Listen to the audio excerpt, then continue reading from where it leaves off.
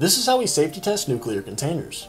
The radioactive byproducts of nuclear waste have been posing humanity issues ever since the development of the science in the mid-1900s. Underground storage facilities were built with even thoughts of sending waste directly into the sun. But none of this can be accomplished without a safe way to transport the material in the first place. In comes the nuclear flask. With a name that badass, you've got to be able to perform, which is why in the testing stages, we beat the living shit out of it.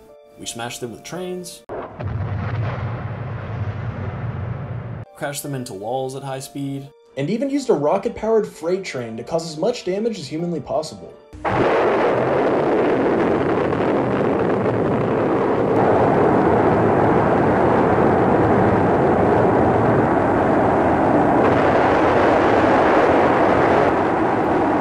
But the nuclear flask remained unwavered, and the results demonstrated that these carrying cases are up and ready for any task imaginable.